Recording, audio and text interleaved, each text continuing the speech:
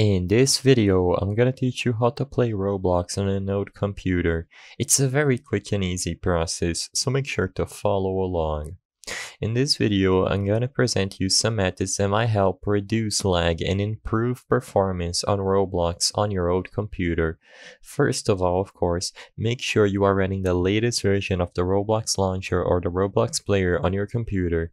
You can check if you have the latest version installed by going over to the Roblox website and downloading the Roblox launcher from here, and it will attempt to auto-update if it detects that you are running older versions of the game. Afterwards, the first tip is to join any game that you wish to play and improve performance on, and after you load into the game, press escape on your keyboard and hover over to the settings.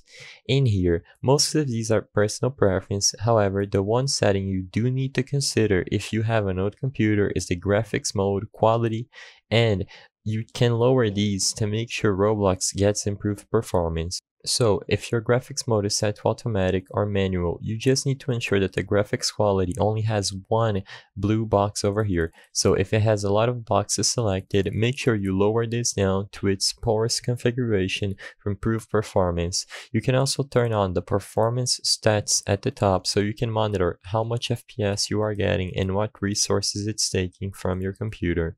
After you change the graphics mode to its lowest available, right-click the taskbar and select Task Manager from the options. Within the Task Manager, it's recommended that you close down any application that might be taking up memory, CPU, and that's affecting Roblox performance.